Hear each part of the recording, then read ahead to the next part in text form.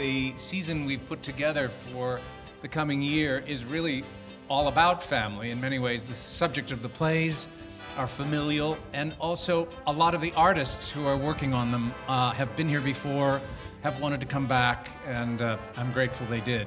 Our first show is an adaptation of a 17th century comedy by Pierre Corneille called The Liar. You're going to see the director of our production of The Liar, Penny Metropolis. This has to be one of the funniest and brightest contemporary comedies I've read in a very long time. It's this sort of buoyant piece, very human piece, celebrating a magnificent liar whose name is Dorant. And we fall in love with him in spite of ourselves. That certain night. Our next play is actually the second play of the season. It'll be directed by our associate artistic director, David Kennedy. It's a beautiful family drama comedy called And a Nightingale Sang. It's this remarkably warm, funny, poignant story about life on the home front in England during the Second World War. There's a really kind of convivial spirit in this play. There's also a sense of beautifully observing life as it is actually lived. So moments of great warmth and humor will be juxtaposed against moments of real poignancy, so that you really get the full spectrum of human experience in this play. And that's what makes it so extraordinary. Our third production of the season is this world premiere by Pete Gurney called Love and Money. And we are thrilled to be co-producing this with the wonderful Signature Theater off-Broadway. We just had a reading of the play there on Monday with Maureen playing the leading role. The central character, my character, Cornelia Cunningham. She's a woman of so many colors.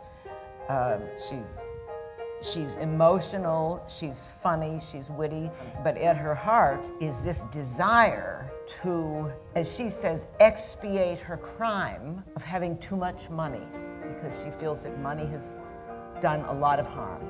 I always love coming back to Westport because it's been very good to me over the years, and I'm very proud to have a play now done in this theater today, when the theater is a much more precious endeavor.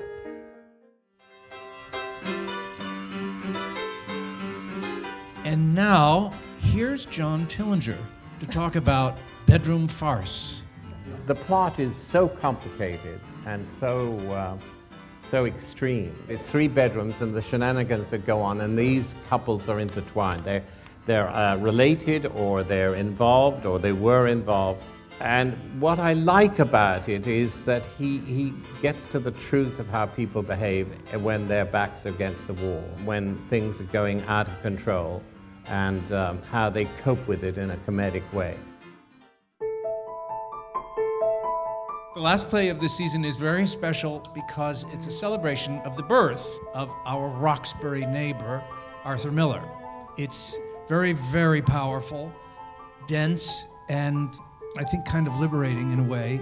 It's about Jews in America basically dealing or trying not to deal with their Jewishness at the prelude to the Second World War.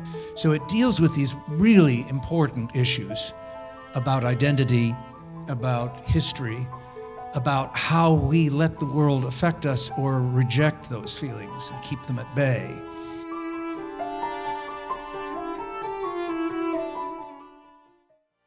I really believe that there's something magical about this room and about this space, about the relationship to the audience. Terrific. That's incredibly comfortable. You feel like when you come back to Westport, you feel like, oh, I can take my shoes off and I can just relax, and we're going to have a great time and we'll learn new things, and there's just a warmth about it. There's something I love about it, and so I'm always delighted to come back here. So I hope you'll enjoy this season. Thank you so much for being here tonight.